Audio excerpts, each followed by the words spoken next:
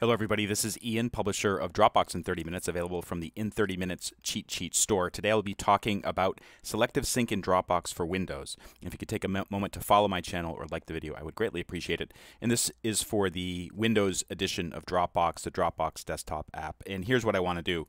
I have a Dropbox account. This is my business subfolder, and there's a folder missing. It's called Cheat Sheets.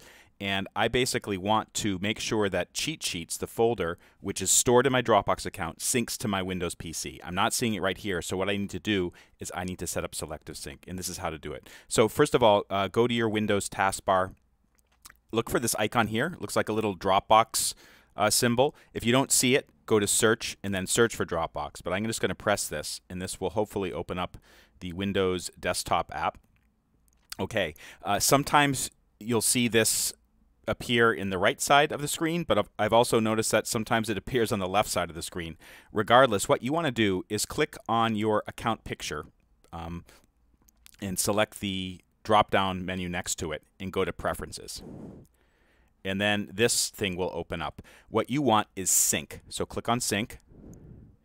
There's all kinds of confusing things going on here, but what we're interested in is Selective Sync. And the story is here. I have a huge Dropbox account. It's actually bigger than the amount of storage space on my Windows PC. So what I do is I selectively choose what folders get synced to my PC from my main Dropbox account in the cloud. So I'm going to check it out right now. And it says unselect folders you don't want to see on this PC. So you can see I have a ton of folders here. This is at the very top level, and I'm actually going down to a sub-level folder.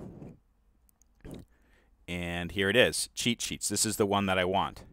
Now, what will happen is I'm going to select it. That means it will sync the whole thing in all of the subfolders within that. If I want to, I can deselect some of them. So like, let's say I don't need these Excel 2019 cheat sheets, and I don't need the Word 2019 cheat sheet. So I'm going to deselect them, meaning they will not sync to my hard drive. And let's just click Update. So unselected folders will be hidden from Dropbox on this PC. You'll still be able to access them on Dropbox.com and other devices.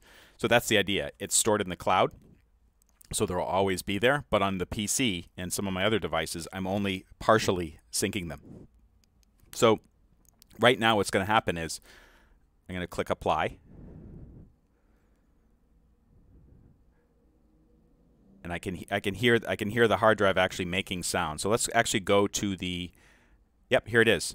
So this is the one that I just started to sync, and it might still be syncing a little bit because there's a lot of subfolders within there. But just browsing through there, I can see it has synced the ones that I'm interested in.